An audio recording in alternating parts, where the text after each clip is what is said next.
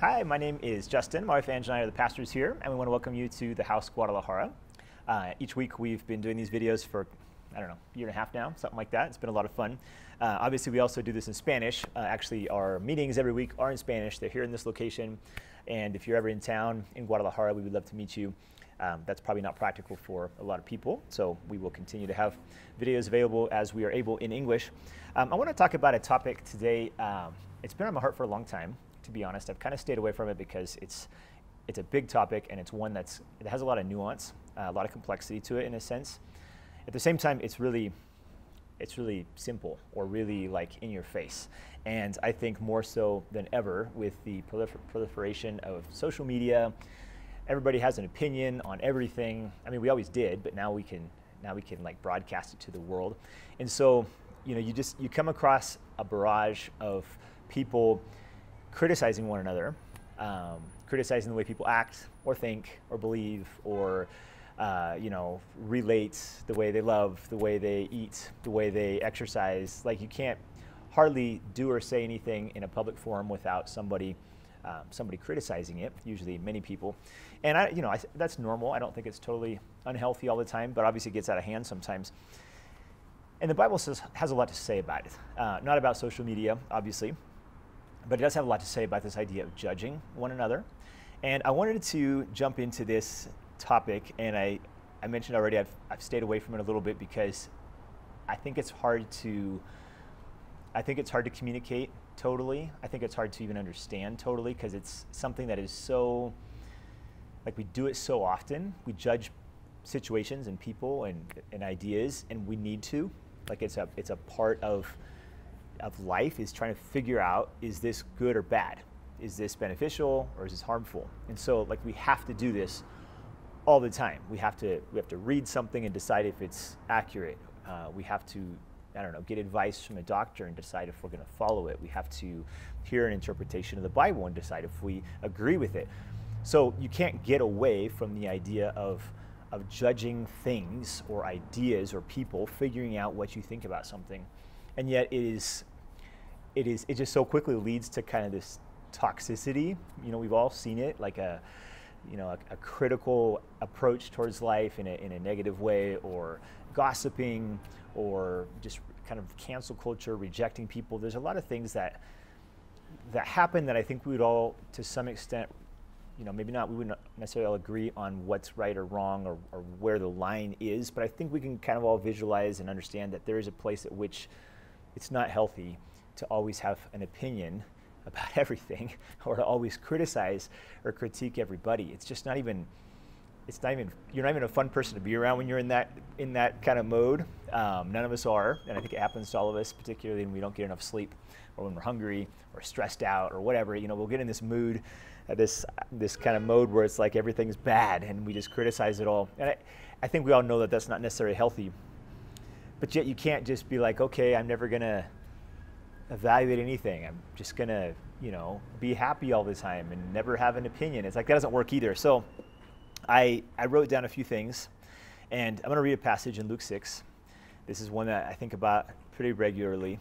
And then there's a bunch more, but I know I'm not gonna have time to read them all. But let me read this one, Luke 6, 37 through 42. And my wife talked a little bit about this last week. She used a different passage, but she talked a little bit about not judging each other. And I want to talk about that in more detail today. So Luke 6, 37, Jesus is talking, so we should take it seriously.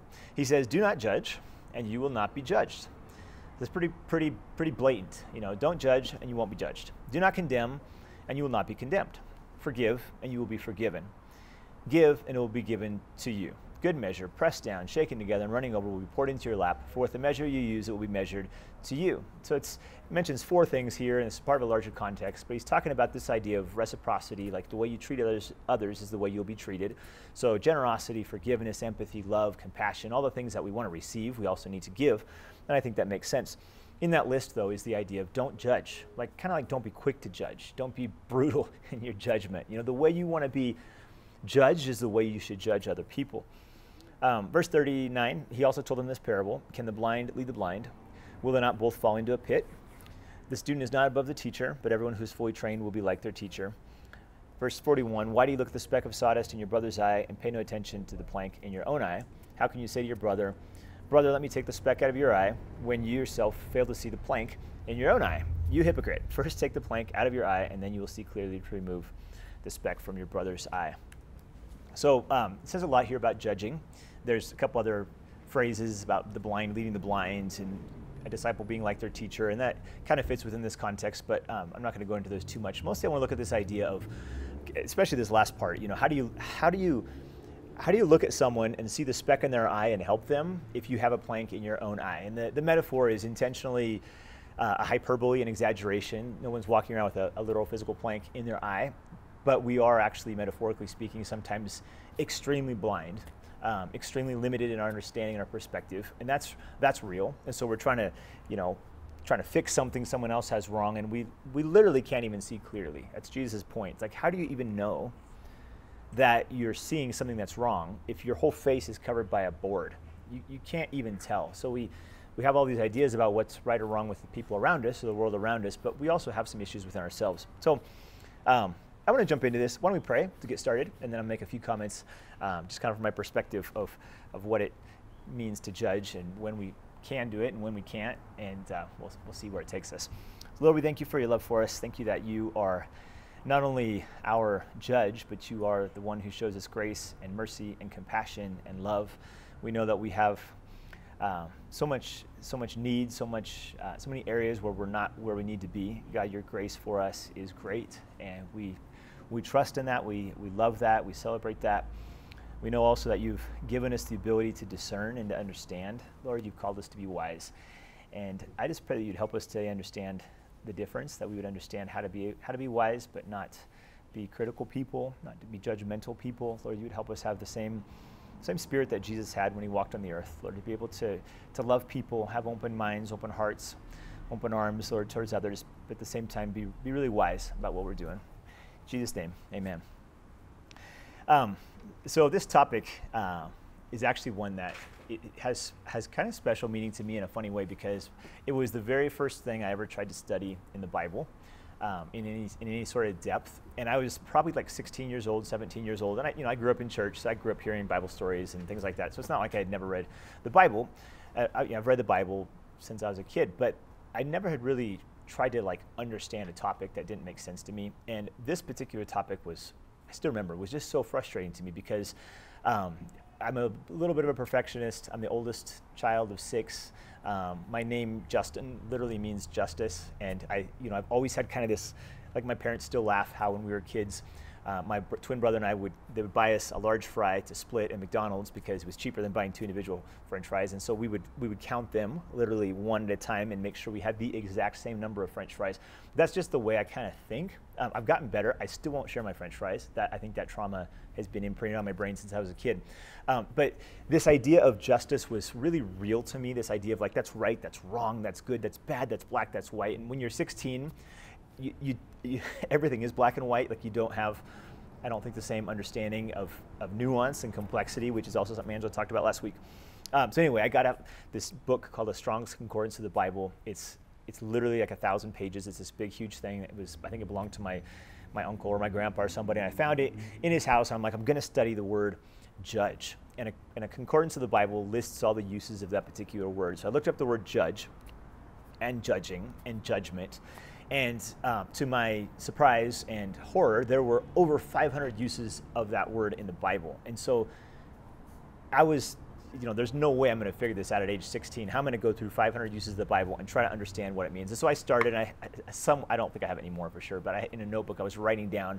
This was obviously pre-internet, pre-computers, pre any sort of digital search. It was like this literal book that I'm going down and trying to figure out what in the world it means to judge and not judge. And I gave up after a few, I don't know, probably hours of study. And it just sort of sat in the back of my brain from then on. I mean, I've thought about that, I don't know, dozens of times over the course of my life, the time that I try to figure out what it meant to judge, because it still frustrates me.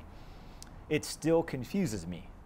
Are we or are we not supposed to judge things around us? Are we supposed to look at someone and say that's wrong? Or are we supposed to be oh, you know what? I can't judge. That's in God's hands. Are we supposed to look at an action, a situation, a belief system, a moral choice, and pass judgment on it? Or are we just supposed to kind of like be like, well, whatever, you know, they're their own person, and I have no say in the matter. Then if you look through the Bible, and I'm not going to read 500 verses, but if you look through them, you will find what appear to be contradictions. Where the one I just read said, judge not, so that you won't be judged. But there's another passage several passages where Paul writes things like, hey, judge people. Like, use your brain, use common sense. Look at the situations in the church that you're dealing with. Look at the way people are talking and pass judgment, like make a decision. If you were to ask people, I think, you know, and I've heard this a lot, so this is not like a scientific research question, but if you were to ask people that aren't maybe Christian or aren't in the church what they think of the church, one of the first things people tend to respond in a negative way is it's a judgmental place. Like, that's the idea so many people have of Christianity, and all religion, or most religions. Catholicism would be the same way. They're so judgmental. I've heard that so many times from people, and it's true.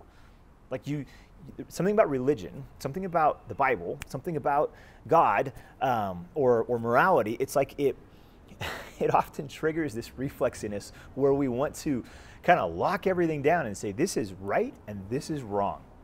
You're in or you're out. You're good or you're bad. Heaven or hell. It's like we want to separate everything out.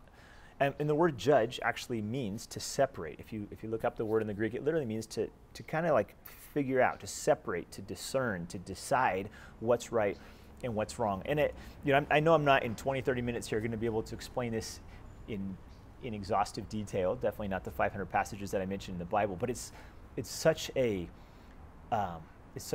presence, like day in, day out kind of experience where you come across something online or you see someone's actions, and this could be a peer, it could be someone in your family, it could be an authority in your life, it could be the church itself or pastors in your church, it could be the government, it could be a person, it could be an idea. There's this constant evaluation, and there needs to be in our hearts. Is that right, wrong, good, bad, healthy, unhealthy? Everything from the way you eat to the way you sleep, the way you walk, your posture. You can always find someone to criticize you, and you can always find someone who agrees with you. So I wrote down a few thoughts, and this is my best attempt at trying to kind of figure out how to navigate this, because that was, if I was 16 at the time, I'm 44 now, so that was 28 years ago. That's a long time to have the same question in your mind. And I'm finally sitting down and trying to say and actually I've done it a few times since then, but never an exhaustive study. I gave up on the exhaustive idea. Now it's more of a experiential study. Like in my own life, how do I do this? How do I decide who I can judge or how I should judge or what that should look like? And I have not arrived yet.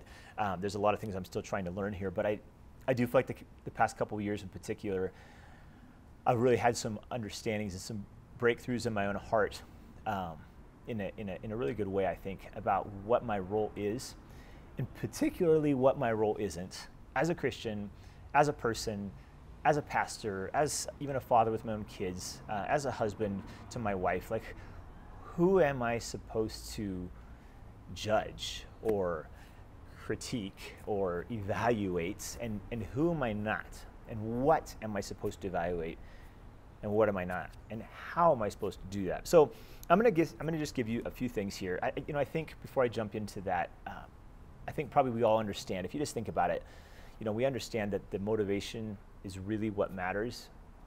Because if I'm looking at a person and responding to them with a motivation of like fear, like I'm afraid of what they're saying, or I'm intimidated by it, or they make me feel insecure because they're more successful than me, or if it's a reaction of just selfishness in general. Like if I'm thinking about me, the way I judge them is going to be skewed.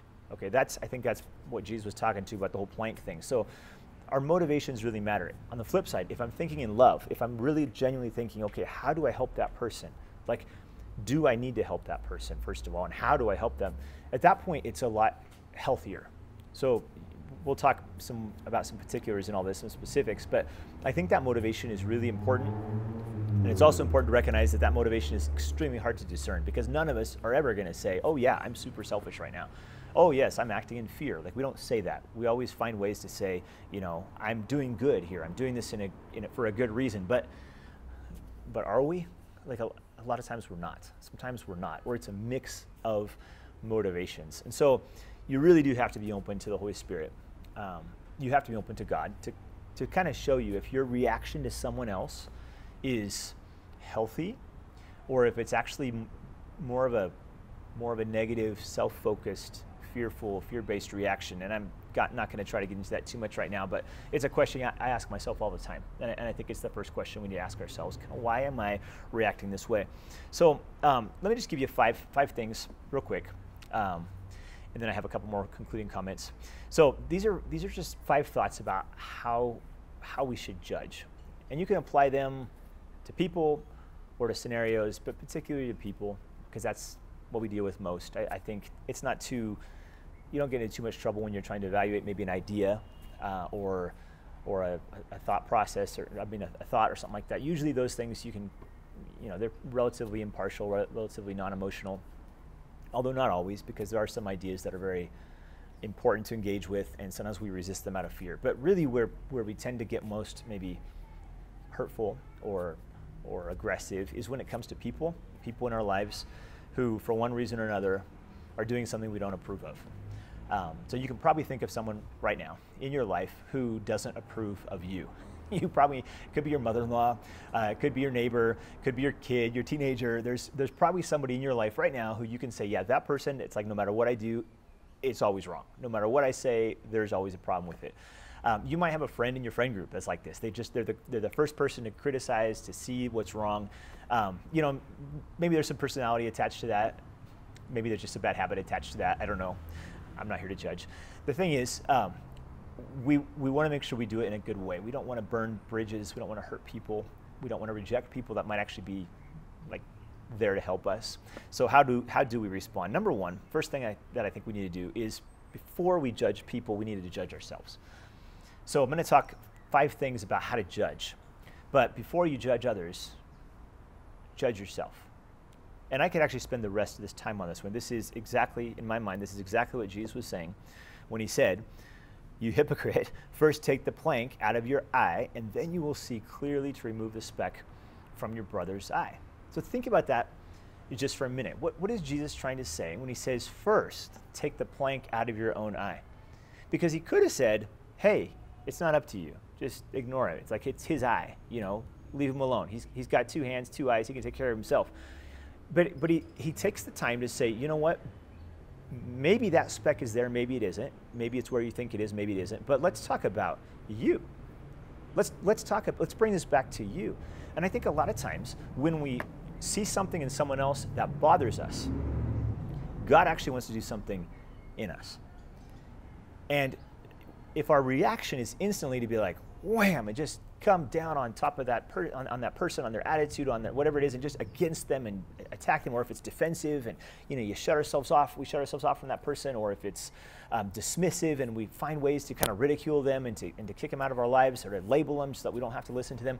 All those reactions, they really beg the question that God's trying to accomplish in our hearts. They distract from the topic at hand. They distract from what maybe God wants to do in us. So when you find yourself frustrated, angry, upset, fearful, insecure, whatever, by someone else, before launching into a tirade about how they're wrong, before just saying, "I'll unfollow," I'm not going to even listen to them, it's really actually helpful to ask yourself, why am I responding this way?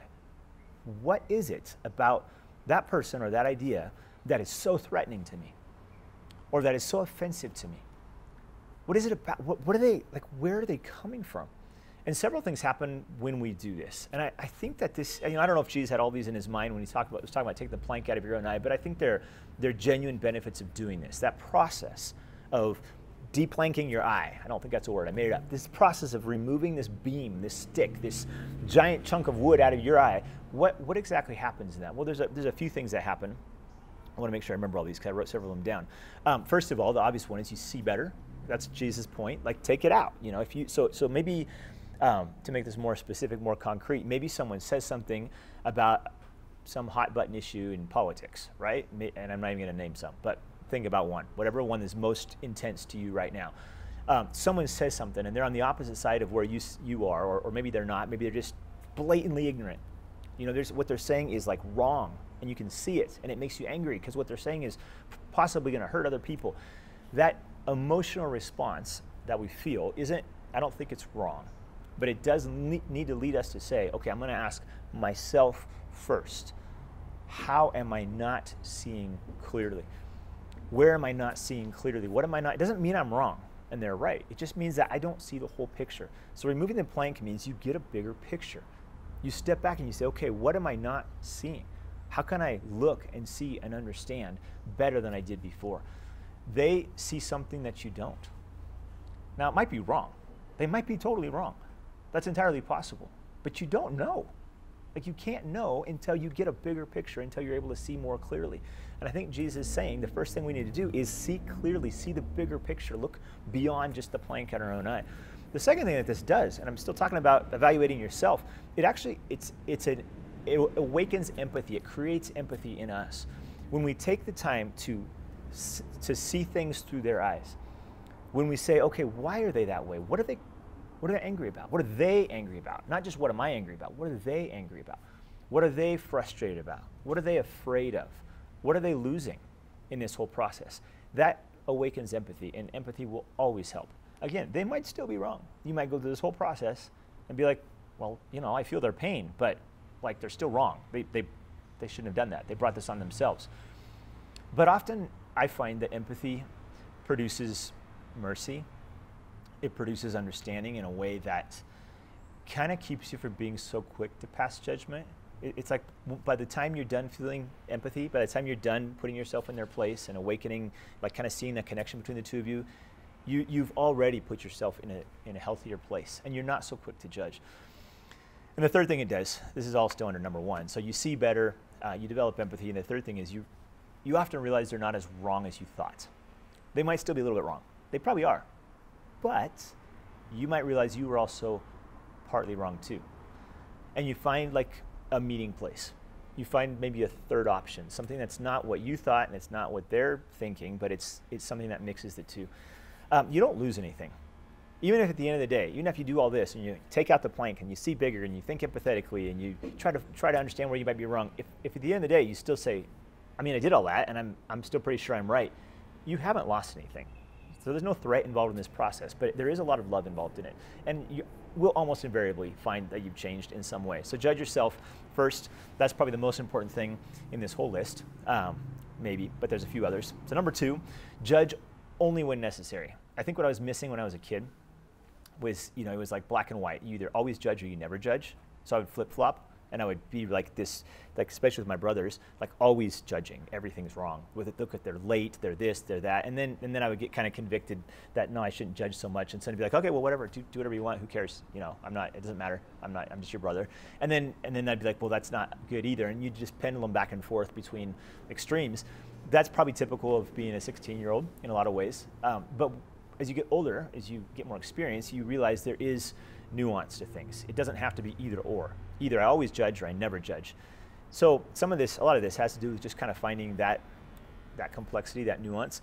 In the case of this one, number 2, judge only when necessary. What I'm saying is don't let that be your first resort. Like your first thing shouldn't be, okay, well, what do I think about this? And I'm going to tell them. Like your first response should be, oh, you think something different than me. Why?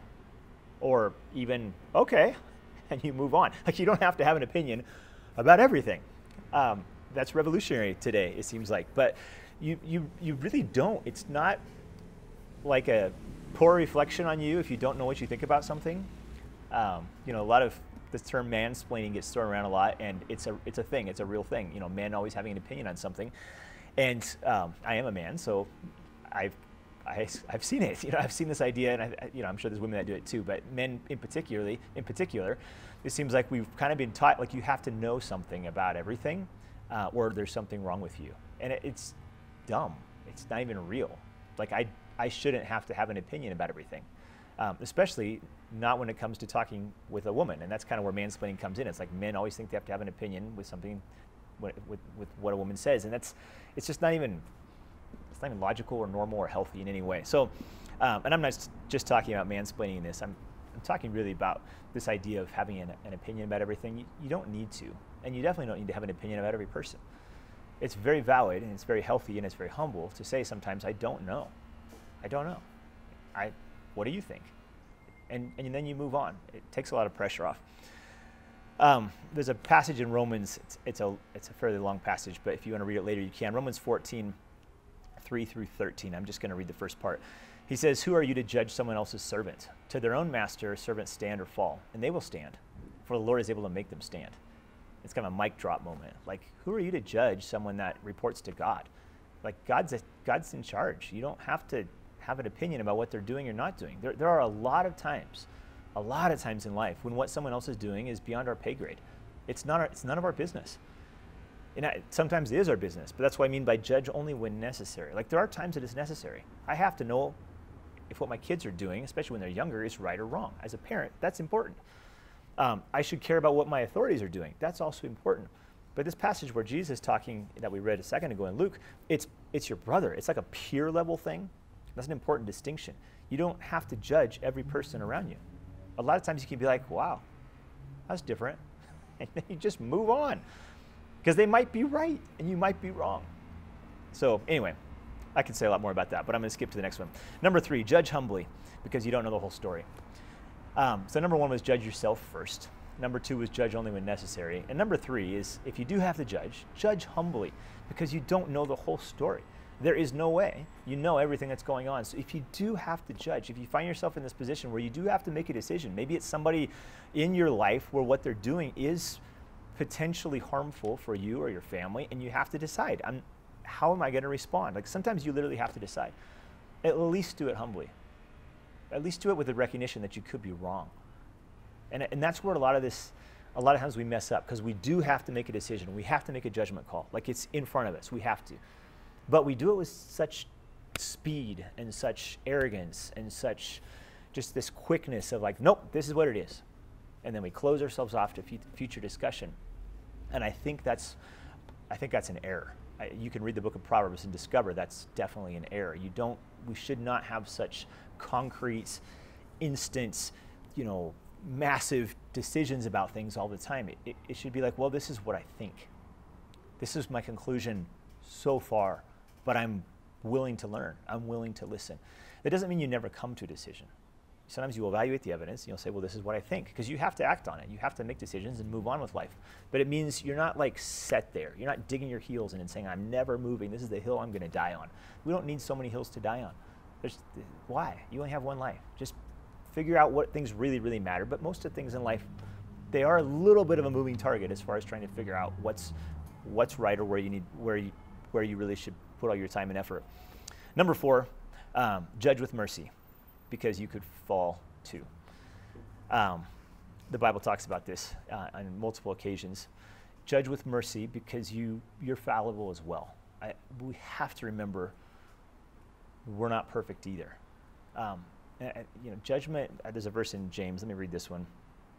Speak and act as those who are going to be judged by the law that gives freedom, because judgment without mercy will be shown to anyone who has not been merciful. Mercy triumphs over judgment. So it's not saying never judge, but it's saying judge with mercy. Judge with grace. Judge with compassion. Judge with love. Or it's better just not judge at all. If you can't include that attitude of love and mercy in your judgment, something's wrong. And maybe you shouldn't be judging at all. It should be a big red flag. If you find yourself just passing judgment and passing condemnation out left and right and telling everybody who's right and wrong, even if it's in your own mind, even if you're not talking, but you're in your heart, everything, you know that you're right about everything, it should be a bit of a red flag, because there needs to be this massive amount of love and compassion and mercy mixed in, because you and I are also fallible. We need mercy. We need so much mercy. And I think that's one of the things that stops me in my tracks sometimes when I'm about ready to just say some judgmental thing, or actually probably more often than that, after I've already said the judgmental thing, and then I realize, hey, that wasn't smart, is this understanding that, hey, I need mercy too. I've made mistakes in so many things.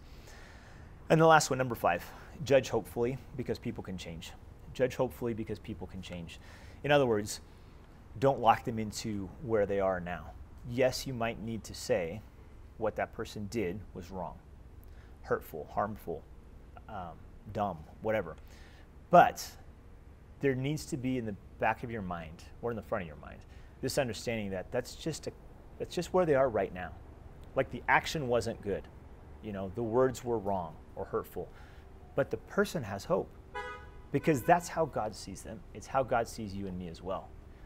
And I can't emphasize enough the importance of keeping that in mind. It's so tempting. It's so like satisfying in a weird way to write people off, to be like, well, they're gone. They're out. They blew out. It's one too many times. They're just, I'm never going to think about them again or talk about them again or look at them again or listen to them again or whatever. And it feels a little bit satisfying in a vindicative way because they hurt you. And so for you to write them off or write them out of your story kind of feels like, well, I showed them. And again, there are people that probably you will have to keep at arm's distance or exclude from your life for one reason or another. I know that happens sometimes if they're continuing to harm you, but they can still change. Life is really long, and I've been around long enough to see this happen with people that I thought would never change, relationships that would never be restored, and they are. And it's made me think I need to be careful about not just saying that person is done and gone and they blew it and I'm never going to think about them again. It just doesn't work that way. People, you still run into them, you still see them, you still talk to them, especially if it's someone in your family, especially if it's someone that you related to in some way, or a person in your job or a person in your friend circle. It's like, yes, we need to be willing to have hard conversations. And yes, we need to probably at times make limits, draw limits. But we don't need to do it in such a way that just dismisses the person or dismisses their opinion as if we were the only ones that were right and we were the only ones that have everything under control. We don't. We're fallible. We need mercy. We need patience. We've made mistakes. There's hope for them and there's hope for us. I think a lot of that is what was wrapped up in Jesus' words here. Don't judge and you will not be judged. Don't condemn and you won't be condemned. Just imagine how free a lifestyle like that would feel if we all were able to adopt this mindset of, I'm not the judge. I'm not the condemner. That's not my role. That's not my calling. It's not my grace. Yes, sometimes we have to judge, but we're not the judge. We're brothers. We're sisters. We're friends. We're humans on a broken planet. We've got a lot of problems, but we need one another. If we could just have that mentality, instead of always passing judgment, if we were open-hearted, open-minded to people around us, that's the kind of lifestyle, the kind of attitude I think Jesus is describing here. Do not judge, you won't be judged. Like, would feel to not always feel like people are judging you. Don't condemn, you will not be condemned. Forgive, and you will be forgiven. The freedom that's connected to that. Give, and it will be given to you. Good measure, pressed down, shaken together, measured to you. To me, it speaks of openness. It speaks of this open-mindedness, which to me is a willingness to learn, where you have an open mind, so you're willing to hear new ideas, you're willing to change your mind. Someone else thinks something, and you think something different, and you can still be friends, you can still be close, you don't have to force everybody to think your way. To me, it speaks about being open-handed, this idea of generosity. I'm not going to lock everything down and get defensive about everything. I'll give. God's given me to help other people. To me, it speaks of open hearts. We have an open heart, meaning we can love everyone. We can love anybody, even people that have hurt us, even people that aren't on the same page as us in some way. It talks about open arms, which means we receive people. We're able to bring them into our lives, even if they're different than we are. That's the kind of church I imagine. It's the kind of husband I want to be, the kind of father I want to be, where instead of pushing people away and finding reasons to label them and dismiss them, instead of having a long list no longer think about or talk about or care about, instead of having done wrong to me. And I know those things happen, and that's the crazy thing here. That's why this is a little bit of a tricky topic, because I do have people and things, you know what I mean? Like, those are there. I don't want to define my life that way. I don't want to live my life always adding to that list, treasuring that list, valuing that list, making that list the thing that proves how smart I am or how worthy I am. I want to learn to constantly, continually be an open-minded person. I'll still come to conclusions. I'll still determine that wasn't okay. I don't like that. I don't agree with that. I'm not going to live that way. Like, I will do all those things. But I don't want to do them out of pride or out of fear. I want to do them in a wise way, in an open-handed way, and probably more than anything else in a loving way. Jesus, don't you? That's how he lived. And he knew everything, and yet you don't see him going around calling down fire and brimstone on people. You don't see him mocking people for their wrong ideas. The only people who really were the know-it-alls, the Pharisees. They were the ones that Jesus continually called out. Everybody else, he was really open-handed with. An open heart, open life, open goal that I think God has for us. And I want to finish. I know there's probably a lot of things in each one of our lives that are triggers that cause pain, and I'm not trying to override those or say that you need to just get over it. That's not what I'm saying in the slightest. I'm saying actually let's just ask God to fill us with a greater level of love and help us be slower to judge things. It would take us a long ways. That we would just have a bigger heart and it'd be a little bit slower to resent them, resist them, label them, dismiss them, and judge them. Why don't we pray together? Lord, we thank you for your love for us. Thank you that you give us so much. We put our lives in your hands today, and we just ask that you would help us have the ability to judge things well, to make decisions, to understand things, to be really open-minded and those around us. We thank you for your love. Thank you for your guidance and your blessings, your protection in us, through us. Thank you for the families and the friends you've given us, for the people that you've the ability that we have and the Lord, to reach out to other people, to serve and love and give in our lives today. And I just pray that this week or the next few days, you would help us to be those people with big hearts, serve them in every way. In Jesus' name, amen. For your time today. Went a little longer than I expected, but I kind of knew I would, I guess, because there was so much to cover. But just wanted to thank you for joining. Our website, thehousemexico.com, has more here as well. And as I said at the beginning, if you're ever in town and you want to visit, please do so. If you would like to contribute financially, there is a link on that website, thehousemexico.com. We're excited about a lot of the things that are happening. Some of the missionary ministries and things that we're doing to serve people. And if you need more information, you can always reach out as well. And anyway, just thank you for joining us. Bye.